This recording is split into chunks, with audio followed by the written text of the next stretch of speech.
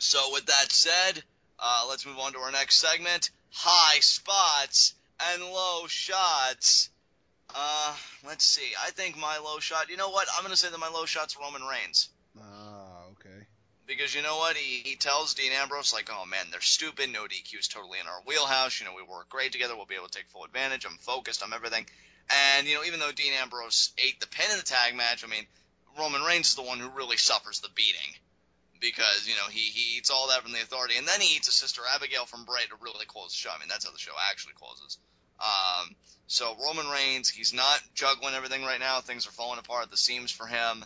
And we'll just see if he can reel back in his momentum and get back on the path to the WWE World Heavyweight Championship, because right now it is not a fun time. So Roman Reigns is my low shot.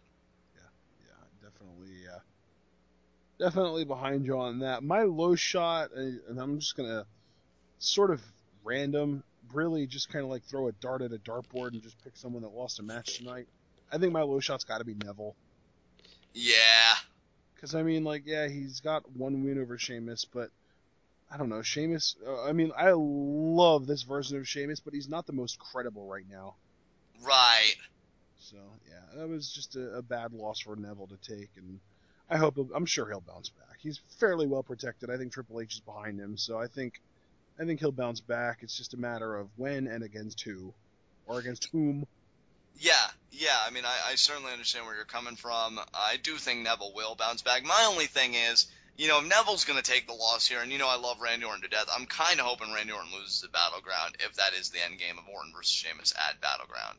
You know, if Neville can take a loss, Orton can certainly take a loss. And just, you know, keep building up your Mr. Money in the Bank. That said, love that I get to do this. For my high spot is Cesaro. Oh wow. Had a phenomenal outing with John Cena tonight. By all accounts, won the matchup because he got attacked while he had Cena in a submission hold. And really, outside of the whole kayfabe context and getting, I guess, more into real life territory, if you will, I think Cesaro reminded everybody, including myself, just how good he is. And again, like I said, it was the kind of matchup that made me want to put stock back into the idea of a Cesaro versus Brock Lesnar matchup. I've been hearing the rumors that him and, fortunately, Tyson were both set up for big singles pushes. You know, again, Tyson with his injury, and I really feel shitty about that. But Cesaro hopefully can still have his, and I'm thinking he will after an outing like this. So Cesaro is my high spot, and it feels so good to say. So. Absolutely.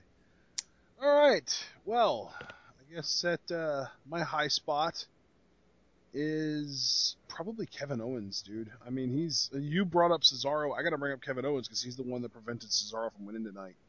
Right. I mean, Kevin Owens, say what you will, but he's great on commentary. He's great on the mic. He's great in the ring.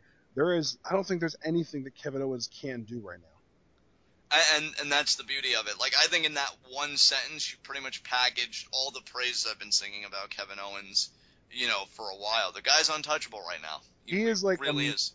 He's like a modern day combination. Like if CM Punk and Brock Lesnar fused together. Yeah, you get Kevin Owens. And just that whole tidbit about the fathers wearing the t-shirts. Like, I had the stupidest smile on my face just hearing that. Because it shows, like, not only are his words, you know, powerful, but they're actually creating a legitimate effect. And, you know, that is like CM Punk with the whole call for ice cream bars and everything that everybody jokes about now. I love that that's what he's remembered for. Like, he broke the fourth wall, he shot on freaking Triple H, used his real name, called him Paul Levesque, called himself Phil Brooks on television. But no, we're just going to remember him for his ice cream bars. Exactly. So yeah, great high spot. Couldn't disagree with it. With that said, let's get on to our next segment, Raw Request. It's so funny because I thought you were going to say I couldn't disagree more, and I was going to be like, wow, really? Yeah, I'm not that much of a douche. Well, I guess I am, but I really, I have no room to be there here, because I agree with you. Yeah, you would totally do that.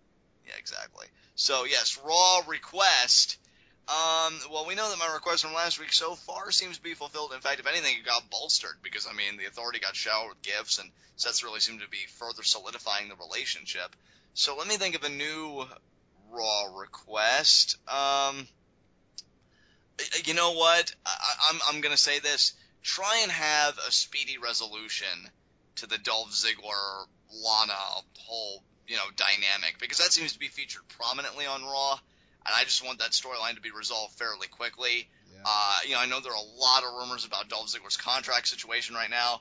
If you want my opinion on it at this moment, I think he's taking a walk. In fact, I know, Ashton, you said that you don't even really see him. If he does take a walk going to any other promotion, he might do comedy, and that's exactly what I think he's going to do, actually. I think he's done. I think he's going to wash his hands clean in the situation. I could be wrong. Tomorrow we could read that he No, resigned. honestly, I think, and then this is gonna hit you at home, but I think he's gonna pull a John Morrison, man. I think he's gonna leave the company. He might work some indie shows, but he's gonna really spread out. He's gonna do comedy. He's gonna do acting. Probably gonna do some stuff with his. Well, I guess it would be his ex now, because I know he used to date Amy Schumer, so he probably has some connections in Hollywood.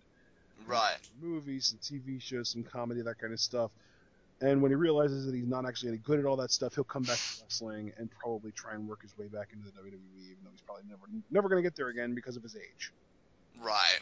So, yeah, I think Dolph Ziggler's time is coming to a close. And, I mean, hell, if he wants to do all that stuff, it's paid dividends for Johnny Mundo. He feels totally reinvigorated. He's in love with Lucha Underground, and I love that he loves Lucha Underground. Oh, yeah. I mean, that's I'm not going to try and do the old never say never thing, but really, Dolph Ziggler is in a really awkward position because he doesn't really have any sort of mentionable character. And Right. his in-ring is basically just a watered-down version of everything that ever gets done on the indies already. Yeah. Like, he's sort of in a really awkward position in that everything that he does, there are already billions of guys on the independent circuit that do what he does better than him. Right. So, like, how does he compete with that other than just, like, name power, I guess? Right. And even then, he wouldn't be able to go by Dolph Ziggler. It'd have to be Nick Nemeth. Yeah. It really is a very, I mean, as you said, awkward position for Dolph to be in. I'm just asking somebody to end the pain. Nobody's into this storyline. I don't believe this storyline. I mean, I've seen a lot of great, on-screen couples. I mean, Edge and Lita, Trish and Christian, it can work. This pairing just is not it. Hell, people have made jokes about all the pairings that AJ had in her time, but I felt like she had more chemistry with all of those pairings than Dolph does in this one. And Dolph was The one of those irony pairings. here is that I believe she actually met her current husband, CM Punk, through one of those angles. Right. So, Yeah, I mean, obviously, the chemistry had to be there. Yeah, just crazy. So yeah, my Raw request, have a resolution to this storyline fairly quickly, even if you want it to be an intergender tag match to kind of ease Lana in slowly, as slow as possible, but even that's, I know, taking a risk. So that's my Raw request. Ashton, what about you? My Raw request, there is a lot of, like, different little tiny things that I wish the WWE would do better. The one thing that I really wish they would do better is stop booking their baby faces as idiots. Yeah. Specifically Paige. Right. So that's going to be my Raw request, is to, smarten your babyface characters up a little bit. Hey, that's short, sweet, and to the point. I'll fix my signature to that in a heartbeat. Which only leaves us with one segment left. 30-second hot seat. Hard to believe this used to be a SmackDown exclusive, isn't it? I know, right? What do you got for me? Again, since the pay-per-view isn't for another, I believe, 2 weeks? 2 or 3 weeks. I think it's 3 weeks. Yeah, I can actually ask you a WWE-related question.